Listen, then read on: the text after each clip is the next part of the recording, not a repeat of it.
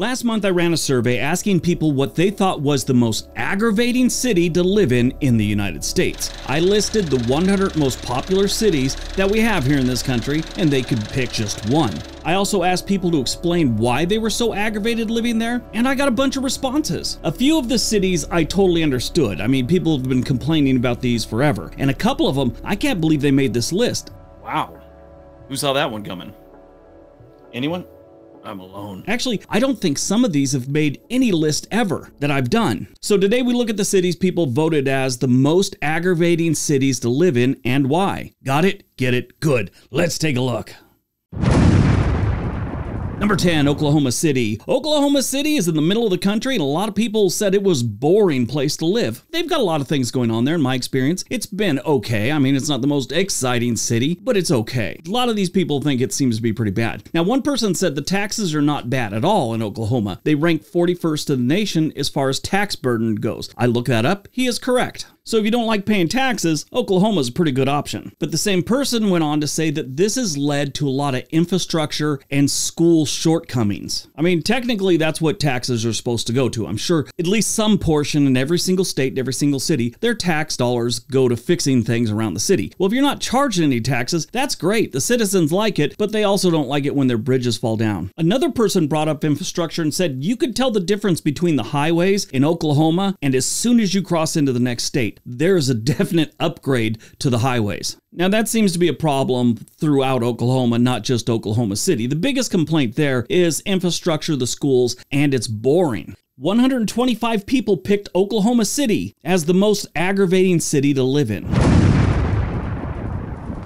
Number 9, Hoboken, New Jersey. Who saw this one coming? I personally don't know much about Hoboken, New Jersey. I do know it's right across from New York City. Like if you jumped in the water near Greenwich Village, you could swim right across the Hudson River and you're in Hoboken. This one had a strange amount of people leaving reasons why they can't stand this place or they're aggravated by it. Here's some of the things they said. Too expensive. Lack of parking spaces. A lot of people brought up the fact they've had some flooding there. Apparently they have a problem with flooding here. One person said during the peak of hurricane season, in the fall, flooding happens. It usually consists of rainwater, and it happens every single year. I thought that was interesting because I've never heard that before, so I looked it up, and I did find some articles about they do get some flooding there. I think every city does, but this has become a problem for the people that live there, I guess. There was an awful lot of complaints, too, about how there's too many bars and nightclubs and things like that, and the younger people cause a bunch of trouble. You know, I think that's just a bunch of elder people that want, everyone off their lawn or something. But really, the too expensive and lack of parking spaces were the biggest things that aggravate the people of this fine New Jersey town. 137 people said Hoboken, New Jersey is the most aggravating city to live in.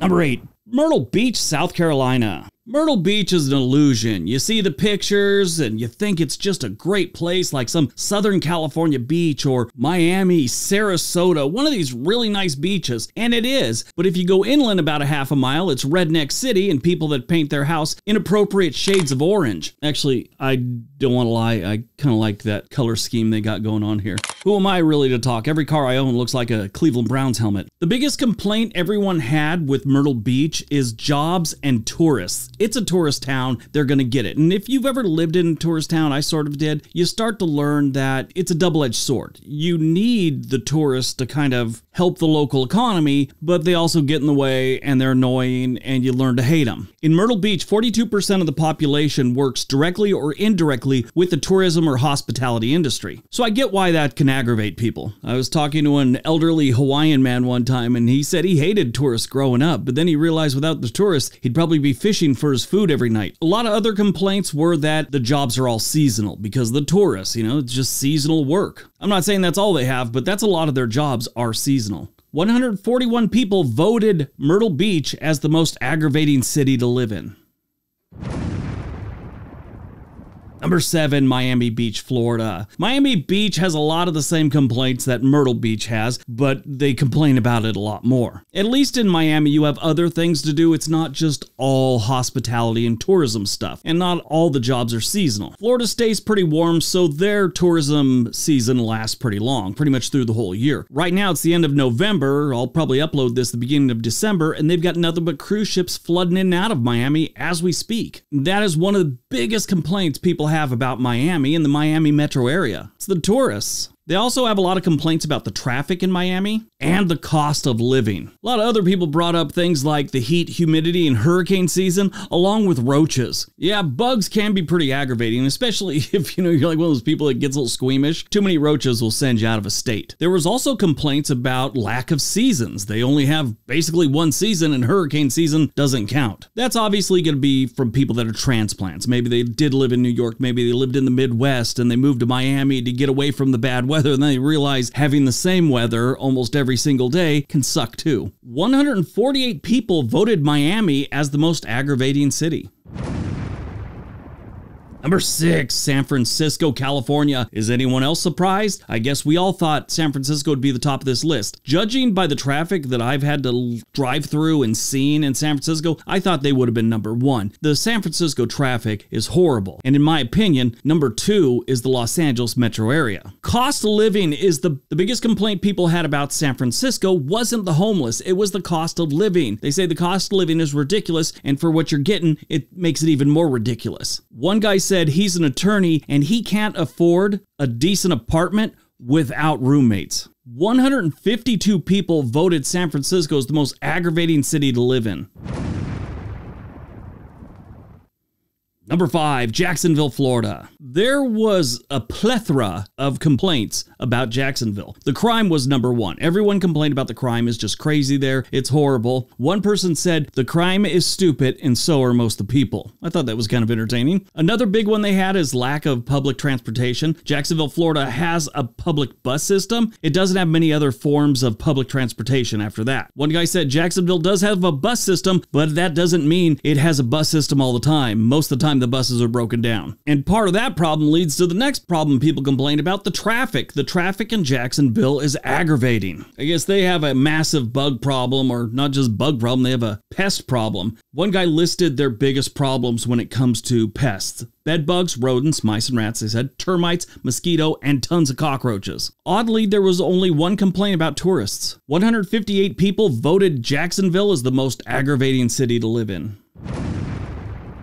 Number 4, Boston, Massachusetts. Boston had a good amount of votes, but they really just had 2 complaints: traffic and tourists. It's Boston. You gotta expect to have some tourists there. It's a historic city. They've got amazing colleges, plenty of things to see, plenty of things to do. You're gonna get tourists. If you get aggravated by tourists in Boston, I would suggest leaving Boston, because that's never going to change. Move to Rutland, Massachusetts. I hear they don't have any tourists there. Like Jacksonville, 158 people voted Boston as the most aggravating city to live in.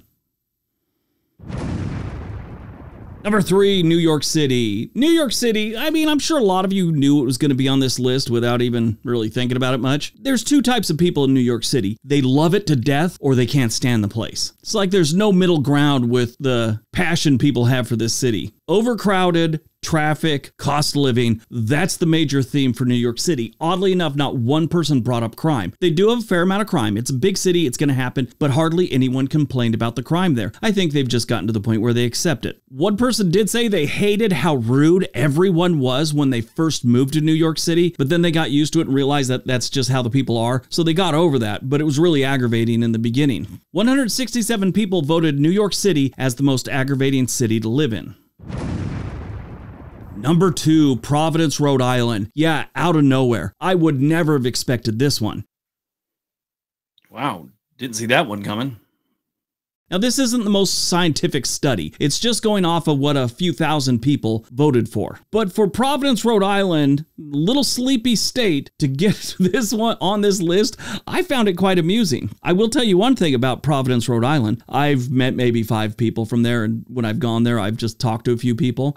They're all rude. Yeah, kind of like New Jersey, kind of like New York, they're rude. But I'm from the West Coast. I'm sure they don't think they're being rude, at least not all of them, but it just comes off as rude. Much like the way people from California come off as lazy and aloof. Yes, I don't normally use the word aloof. I hope I'm using it right. But Providence, Rhode Island had a bunch of complaints by the locals. Traffic aggravates them. High population density seems to be a big problem. And bad drivers. That one came up quite a lot. Bad drivers. Freezing winters apparently aggravate these people, and one person brought up all the young people seem to be leaving. I saw a little evidence of that, but nothing major when you compare it to other cities. 186 people voted Providence, Rhode Island as the most aggravating city to live in. All right, before we get to number 1, if you're thinking about moving to another city or another state, there's a link for a website called Home and Money in the description area below. They can get you in touch with a real estate agent anywhere in the country. All right, on to number 1. And number 1, Hollywood and West Hollywood, California. This one blew me away more than Providence, Rhode Island. West Hollywood is a nightmare, and I've known it as a nightmare since I was a kid. You know, I grew up not too far from there, and I was probably, 10, 11, my mom or some family member, we went up there for some reason. They used to have a lot of really cool movie theaters up there, so that's probably why we were there. I just remember looking around going, this place is horrible. What's wrong with these people? And that was back in the mid-70s. I've never been a fan of West Hollywood, so I could totally understand this one. And these days, it's just gotten worse. Population density is insane. The traffic is horrible. The roads are horrible. The homeless situation is horrible. And that's just what one guy complained about. Traffic and all the weirdos seems to be the biggest problem. That's what a lot of people called them, all the weirdos. And yes, I'm here to confirm as a, past Southern California resident, there are a lot of frickin' weirdos in West Hollywood and Hollywood.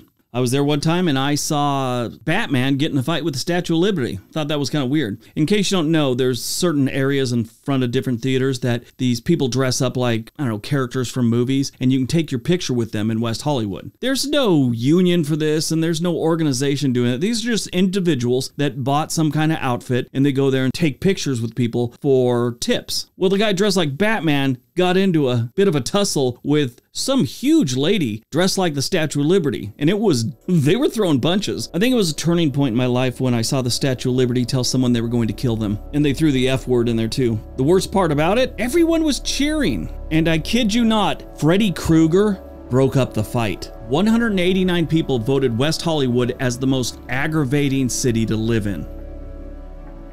All right, that's today's video. Hope you guys enjoyed it. Hope you got some information out of it. Now go out, have a great day, and be nice to each other.